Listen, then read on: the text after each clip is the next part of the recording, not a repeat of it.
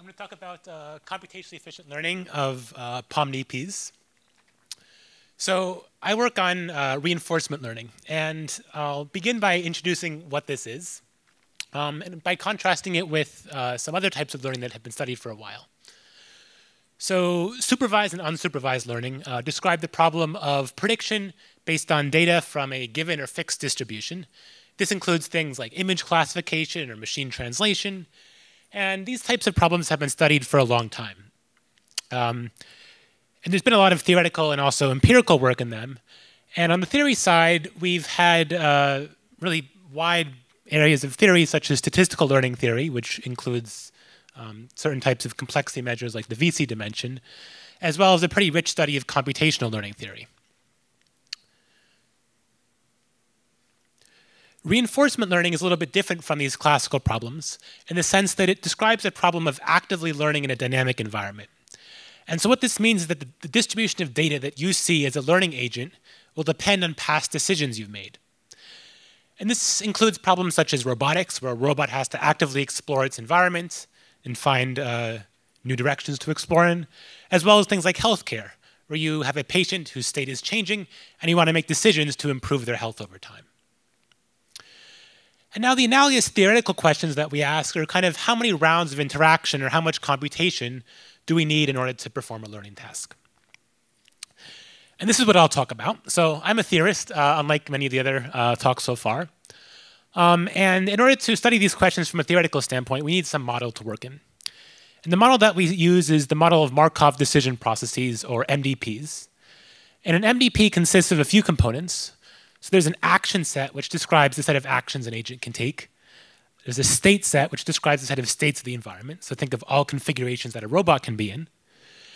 And there's also a transition kernel, which says, given a current state and an action, how do we transition to a new state?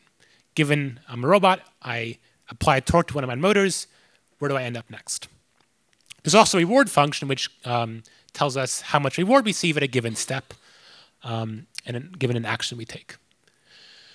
So what happens in an MDP? There's repeatedly, you're given a state, the agent chooses an action A, the environment then gives the agent a reward, and it also transitions to a new state. And our goal is to maximize the total reward that we receive over many steps of this process. But there's one assumption that I've made here, which is often not true in practice, which is that the agent can see its true state. And in real life, you can't see your true state. A robot doesn't know exactly what its configuration is. It only knows what its sensors tell it. You don't know the full physiological state of a patient. You only see certain measurements like their blood pressure, blood work, or other imaging studies. So how do we deal with this from a theoretical standpoint?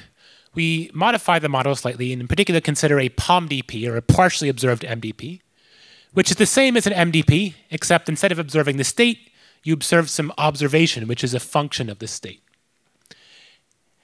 And we interact with the environment in a very similar manner, except that we only see the observation at each step as opposed to the true state. Now, the goal in studying POMDPs is to find a near-optimal policy, which stipulates what action to take as a function of the entire history of interaction. And unfortunately, this problem is very, very hard. So there's both computational lower bounds, which say that under certain well-believed complexity theoretic assumptions, it's unlikely that we can find an efficient algorithm. And there's also statistical lower bounds, which say we need exponential samples.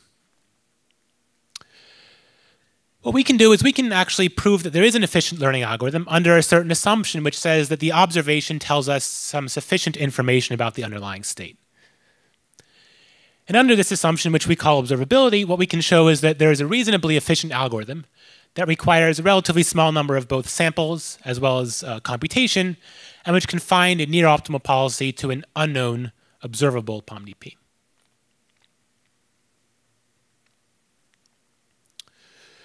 Now, I have 30 seconds, so I can't actually tell you how we prove this, but roughly speaking, the way we do this is we show that short windows of observation suffice to find a near-optimal policy. And this is actually kind of an interesting technique because it has some connection to empirical work, which actually uses this idea of stacking short windows of observations. In particular, it's called frame stacking. And this is used in practice by a lot of people who study these things experimentally. So in some sense, our result gives some theoretical justification of this frame stacking technique. That's it. Thank you for listening.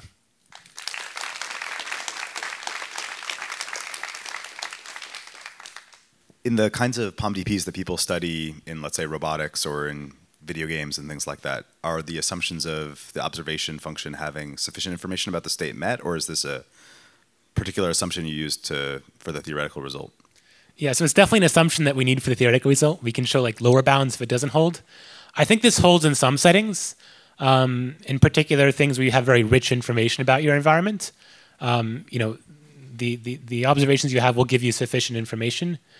But I think there's also other settings, maybe like some of these healthcare settings where you don't have very rich information, where that's not going to be met. And there's tons of interesting questions, both theoretically and also experimentally.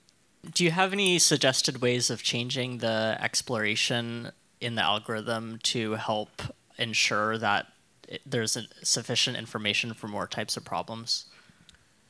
So I think one way to go about that is actually to use, to basically make a slightly weaker assumption than this observability.